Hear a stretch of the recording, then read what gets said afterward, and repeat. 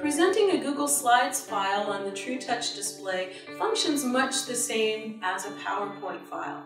First, select the file you'd like to present. Then, go up to the Present drop-down menu and select Present from Beginning.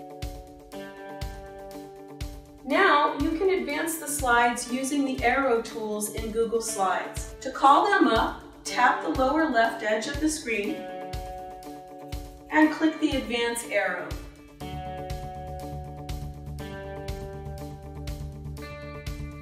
To go back, click the back arrow. You can also use the TruTouch remote control to advance the slides. Click the Advance button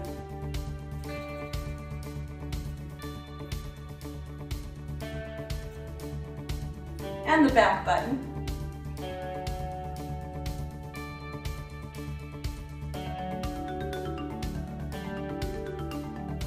And that's how you present Google Slides on the TruTouch display.